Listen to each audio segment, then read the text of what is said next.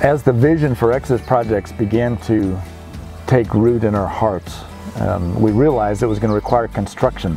At Restoration Gateway, we had been introduced to a method of construction, making blocks used in constructing buildings that were made from a combination of materials and compressed in a compression machine.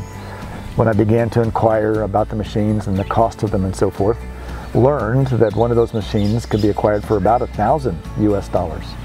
And they were operated manually, not automatically, so I could actually employ people in the making of these blocks.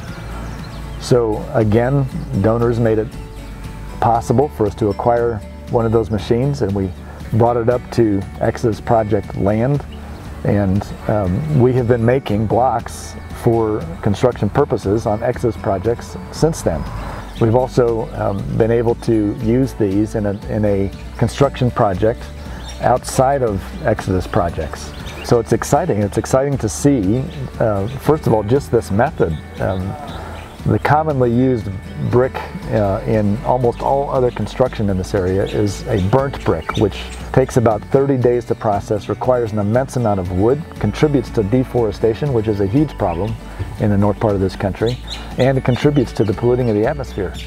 Our block contributes to none of that, requires no burning. The blocks are air and water cured.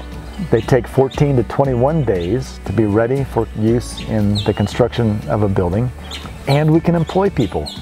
It takes a team of 6 to 8 people to acquire the materials, mix the materials, use the machine in compressing the block, and then in the curing process, the 14 to 21 days, every block has to be soaked with water twice a day for that period of time.